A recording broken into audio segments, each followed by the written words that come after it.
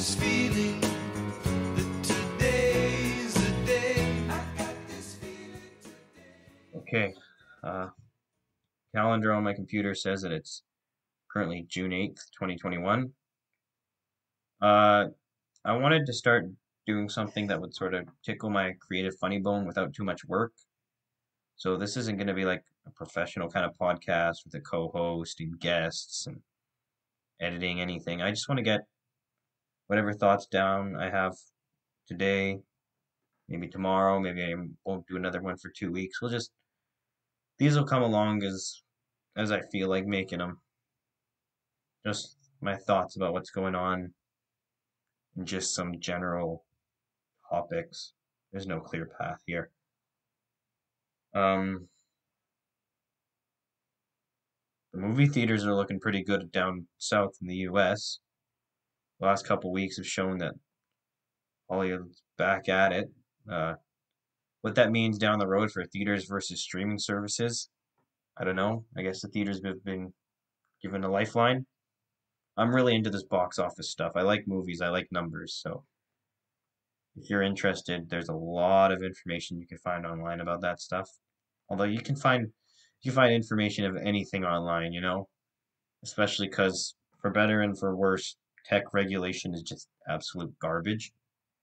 Like I saw a funny thing on Instagram the other day. I was going through the Explore tab, which the number one rule of any social media uh, app or website is you don't go through the tab that's curated by people running the app because you usually just get complete trash. But I found a highlight thread on Instagram of a whole bunch of free shit. And yeah, technically, free copyrighted material is illegal, but one of the links was to a Google Drive that was titled Suck My Ass Capitalism. So clearly, this is on some level a protest kind of thing, and clearly on another level, it's just, hey, I really want people to be able to see Infinity War or the Shawshank Redemption or whatever the hell people want to get the word out about. Especially right now when there's so many different cable channels and so many different streaming services. That's a new thing now. It's going to be really hard to find movies, like especially movies that are within a series. Like I think you can get a couple of the Fast and Furious movies on Netflix. The rest of them you got to get like a special subscription to a cable channel, or you find them on DVD, or you find them on a Google Drive link online. Like really, you'd be surprised if you looked up some popular movie and just in Google and just put, I'm trying to think, Cruella Google Drive. You'd be surprised how easy it is to find illicit material.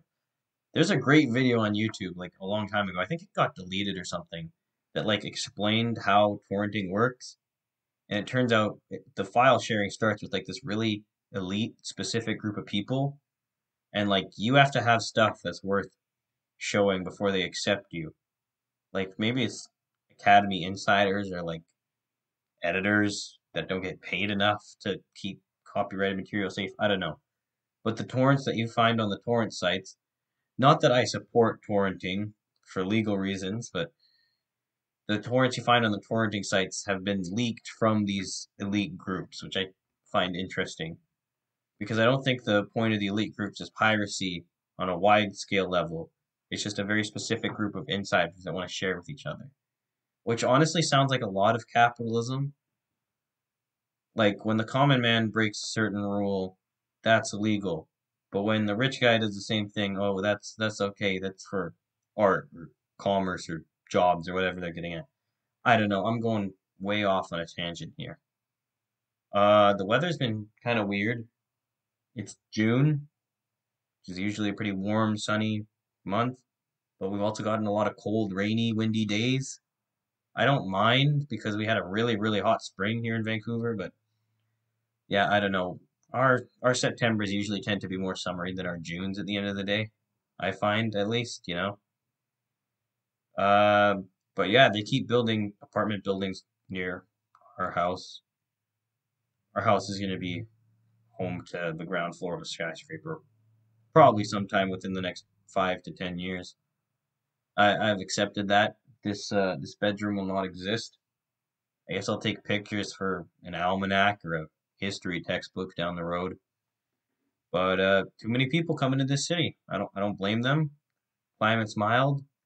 The housing prices are actually pretty completely unaffordable. But I mean, I guess if you're coming from somewhere else, or you're stinking rich, or you want to be a speculative home buyer who buys up six properties here and goes to live in another continent, and the government doesn't do too much about it.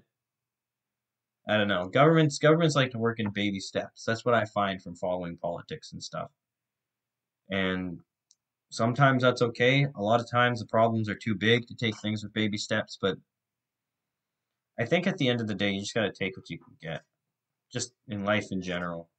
I feel like I gotta work on that too. Just accept the hand that's been dealt, because every once in a while you can win the poker game with a pair or even a high card. And sometimes even if that high card's like a fucking eight, you never know when something that looks like it's not going to be enough is going to be enough. Again, I don't know where I'm going with this, but yeah, I might put another one of these out tomorrow.